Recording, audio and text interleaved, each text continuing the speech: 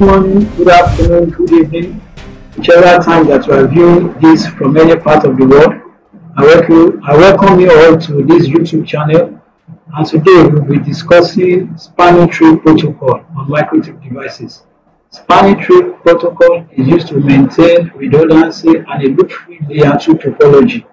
In other words, if you have layer 2 set up and you interconnect your devices and you want to maintain redundancy and also to ensure that there is no loop in your network, then spanning tree protocol is the way to go. So on Mikrotik, it is applicable, and also the advanced feature, which is rapid spanning tree protocol, is also available on Mikrotik. The difference in between rapid and the spanning tree protocol is just that is the convergence time. Rstp converges faster than STP, and also the states of the ports. In STP, you have 5 states. You have the learning state, the forwarding state, the blocking state, the inactive state, the learn and low. But this particular video is not for the deep dive. I just want to show you how you can configure it and then you get it working. While for the rapid, there are only 3 states: the learning, the forwarding, and I think the blocking state. There are only 3 states in the rapid and 5 states in STP. So how do you do this configuration? You can see our topology. Switch 1 has a device connected to it. Let's say this is a server, while switch 2 has a client connected to it. In other words, switch 1 will be our, let's call it our core switch, and this will be our root bridge. But that is one of the first thing that you need to choose when you are designing this layer 2.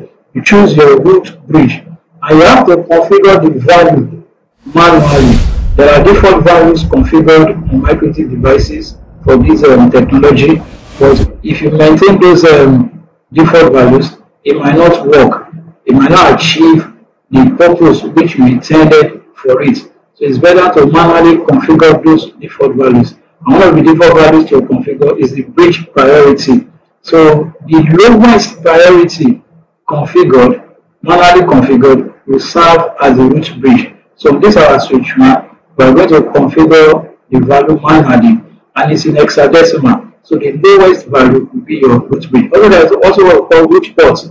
If you look at switch 2, it has 3 connected to switch 1. For switch 3, it has 2 connected to it. So these are the root ports by which traffic will be forwarded from switch 4 down to switch 2 and down to switch 3. So if I disable this, switch 4 should still communicate with switch 1. But if the 2 root ports are being disabled, then you need to find another means by which switch 4 will communicate with switch 1. But that's also the focus, that there should be redundancy. Once a part fails, the other one should pick up. And once the part that failed is being restored, then you should continue the normal function. So let's go ahead and start our configuration, particularly from switch 1.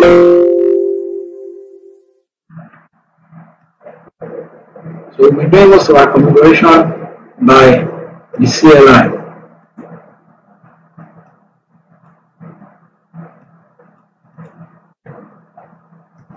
Okay, it is still booting.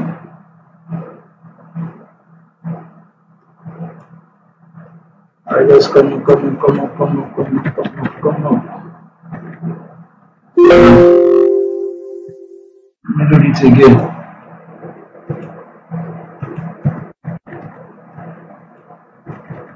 Wow. I'm running event G. I'm running. I'm using the version 6. It's still the same across version to design this technology. We'll come up now.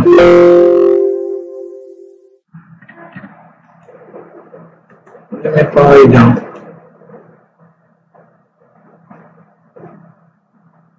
Power it up again.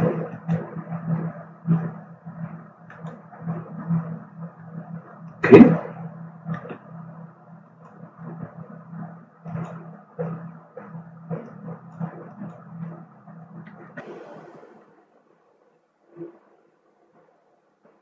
On this switch 1, I'm configuring via CLI. As it is off, I need to specify its identity.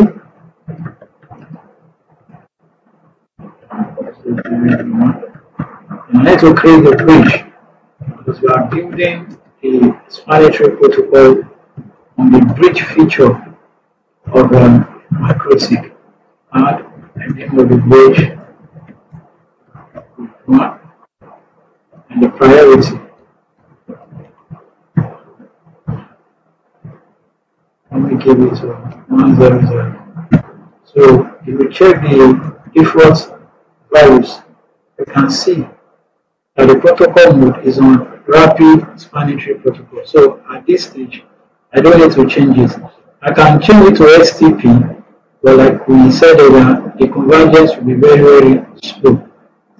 But since we everything is about speed in the networking of today, so we can leave the value to be on Rstp. The next is to add ports to the created bridge. And I'm adding port 2, 3, and 4. And on port 2, 3, and 4, I'm going to add the port priority. But on port 4, I will not add the port priority. That is what we call it. It's known as the edge port. And which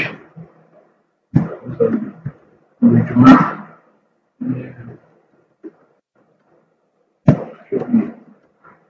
Port 2.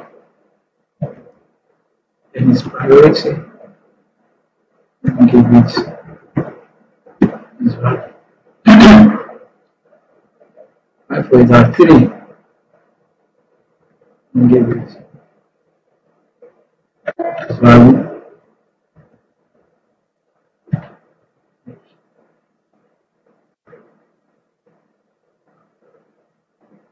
For it at 4,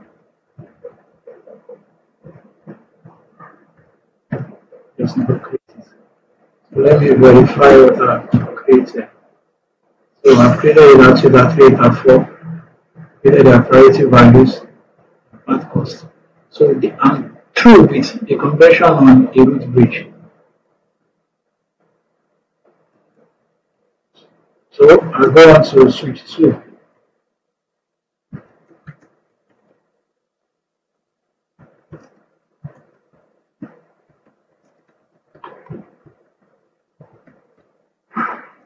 My bridge.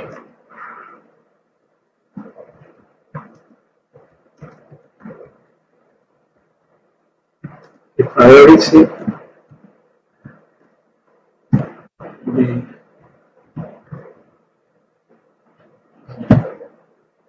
Add the ports.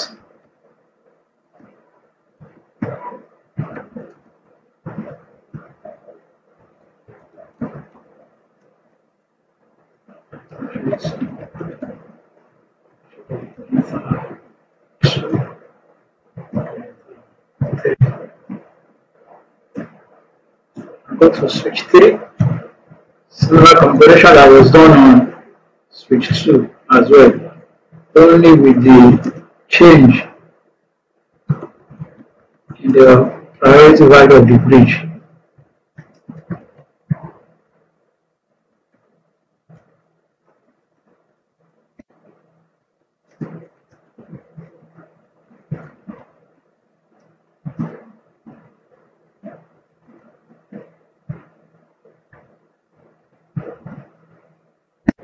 And now add the ports.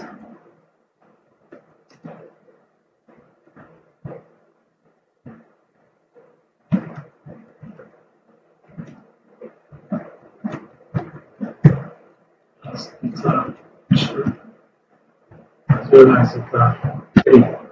Now go to switch 4. On this switch, I need to specify path cost. That is, which will be the primary. The lowest will be the primary, while the highest will be the secondary. So, because I need to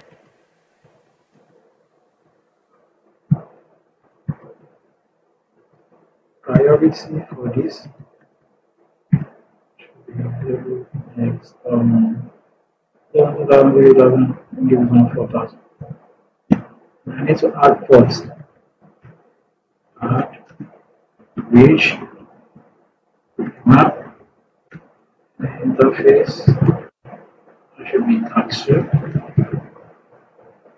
Oh, equal sign.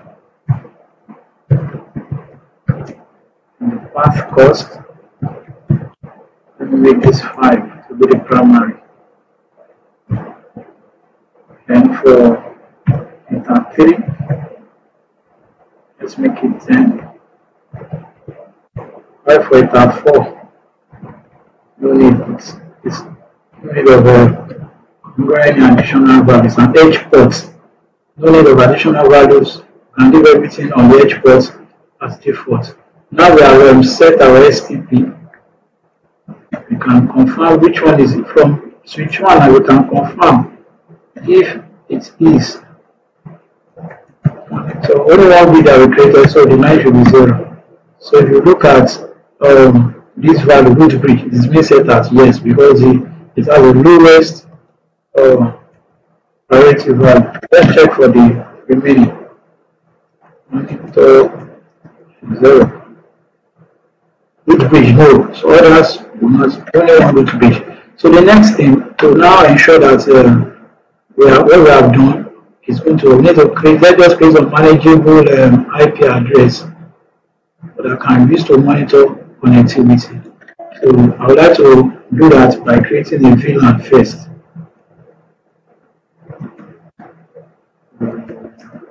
Let's call it VLAN 101. VLAN ID. Let's make it 101. Then interface. Let's make it to be range. Now, this will be the same on all our devices.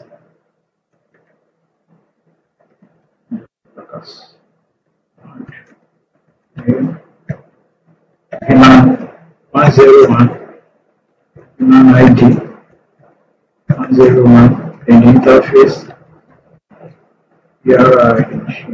Redundancy.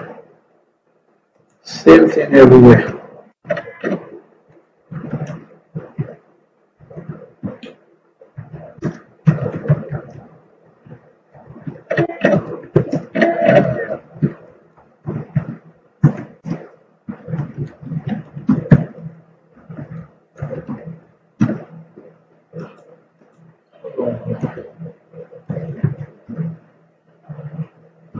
And wow, let's imagine somewhere. Okay, VLAN 101 has the name, VLAN ID 101, and our interface ID. Let's also give it the manageable IP addresses. IP address. Let me give it 192.168.10.4. Which interface? I should make it on page 1.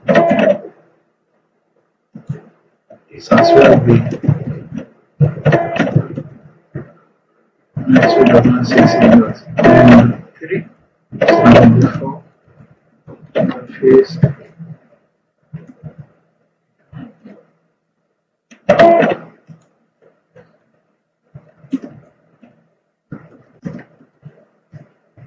So 192.168.10.1.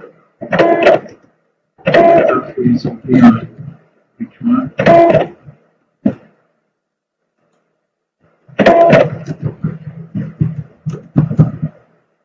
Should be 192.168.10.2. Interface will be on which one as well. Now with this manageable IP addresses that we have configured, we can easily confirm the redundancy in the connectivity. So from switch 4, even though I will not configure any IP on the connected devices, I can still monitor to it. So let me confirm if I can ping. Yes, we can see that switch 1 is reachable from switch 4. So if I go to switch 2, switch 2, and switch 3. So on switch 2 and switch 3, let me confirm. On switch 2, I will disable port 3, and this switch 2. Let me disable port 3, and let's confirm what will happen.